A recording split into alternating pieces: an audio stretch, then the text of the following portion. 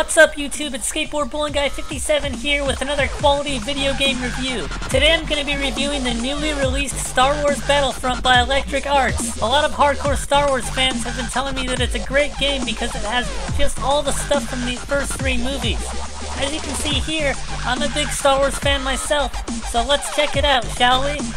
There are two different sides to pick from. These guys are the rebels. I don't know who they are. Oh wait. Yeah, I think I know who they are. These guys are from the new movie. This guy pretended to be a clone trooper. And then this side is clone troopers. I think I'm gonna go as them because I like clones. As you can see from right away, the graphics are really good, just like EA promised. I'm really impressed with how big the maps are. I can't even see the enemy ahead of me, but I just have to keep walking over this hill. It's just like a real battle. Oh wait, never mind. Here we got what looks like R2-D2. Can I kill it? No, I guess not. Which makes perfect sense with Star Wars, because R2-D2 is too dope to die. Just die, you. Die. That's right. That one got lucky. Yeah, I got one! I got another one!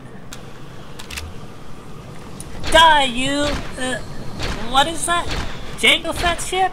Look at that! You can even see the snowflakes in Chewbacca's fur. Or maybe those are just gray hairs because... Hey! Friendly fire! We're on the same side! Dang it, I want to play as R2-D2.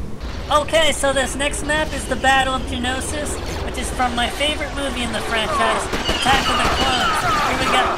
Hold on one sec. What was that, Mom? But it's Saturday. Wednesday. Oh shoot, I gotta go to school now, so that's all the time I have. My final verdict is that this game is awesome. They should just rename it to Star Wars Awesome Game. It's definitely worth the $60, even if it's a secondhand copy like this one, which I got for only $55.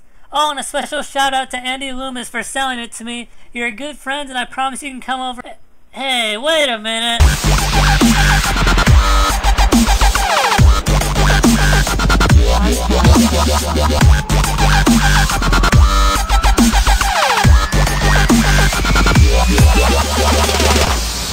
On5.com